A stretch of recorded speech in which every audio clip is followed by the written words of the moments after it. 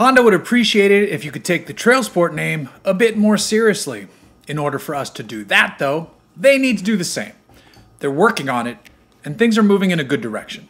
This was noticeable on the recent Pilot Trailsport, but Honda is now stepping it up with the 2024 Passport Trailsport as well.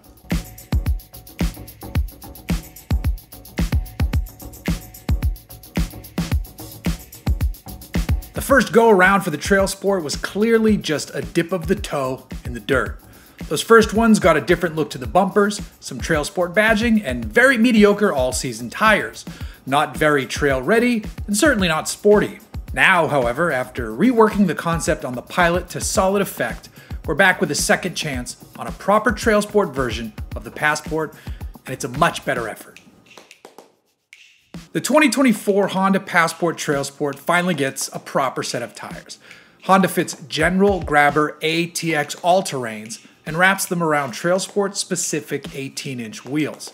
The track is wider front and rear. Spring rates and dampers have been retuned for off-road duty, and the anti-roll bars have been reworked to allow for greater articulation. The Passport Trailsport also benefits from Honda's VTM4 all-wheel drive system. It's a torque vectoring system that can send up to 70% of engine torque to the rear wheels.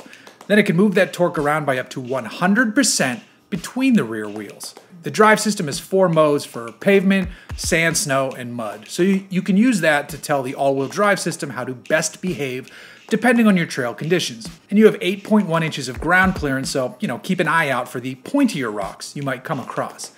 But if you don't want to hit the more aggressive trails, you can use the 5,000-pound towing capacity to bring along other off-road toys. Another nice carryover from the Pilot side of things is the addition of that great diffused sky blue paint, which is now available on the Passport. Is this thing a Wrangler? No. Is it a Raptor? Of course not. But is it a sign that Honda is starting to take Trailsport a bit more seriously? Absolutely. Though they'd never admit it, I'm sure Honda is paying attention to what Subaru is doing with its Wilderness models. Those are selling well for their respective model lines and are also surprisingly capable machines. Beyond swapping in an actual transfer case and some real deal suspension, this is plenty for the average consumer as long as they know it's built for mild off-road trail running. It can get you out into nature and to see where adventure lies, but it's not necessarily the machine for the adventure itself. Honda says the reworked Passport Trailsport will land on dealer lots basically any day now. No word on pricing just yet, but it shouldn't be too much more than the asking price of the 2023 model, which is in the mid $40,000 range.